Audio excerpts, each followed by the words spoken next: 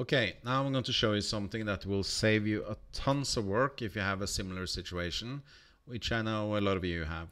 Let's say that you've been having a lot of meetings, in my case for the last 6 or 12 months, and I haven't updated them to our CRM or the salespeople that's been having appointment setters and everything hasn't been updating, but I've been having the meetings.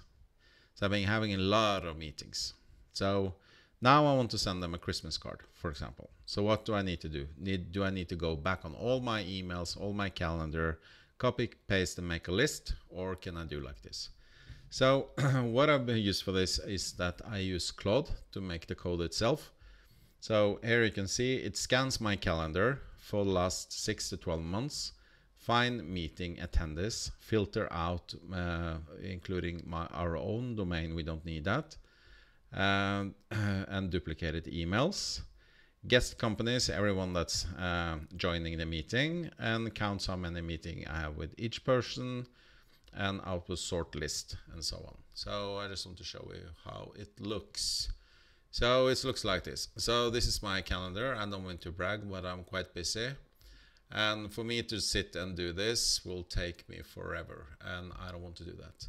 So what I did is that I created an Excel, Google Sheets, like this, and this is in Norwegian, but you can navigate to extensions, I believe it's called in English. So you press here, and you go on App Script.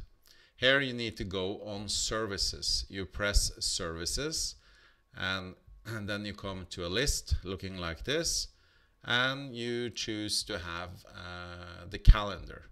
As you can see, I already have it there, so it's active.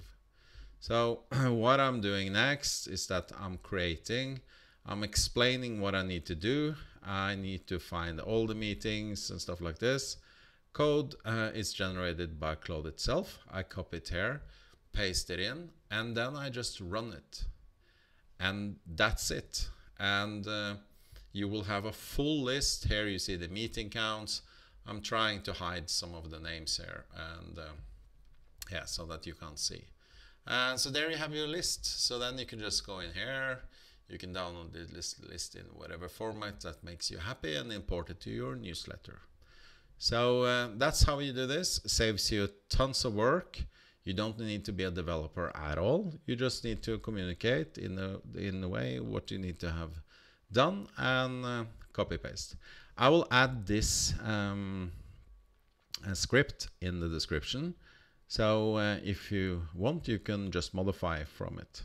So you can just use it, and you can say like, okay, I don't want to have the last 6 months, but I want to use this template, and I want to have the last 3 months, or I want to have the last 12 months, but I only want to have from this and this domain, everyone that's been attending from that. Can you modify by using this template?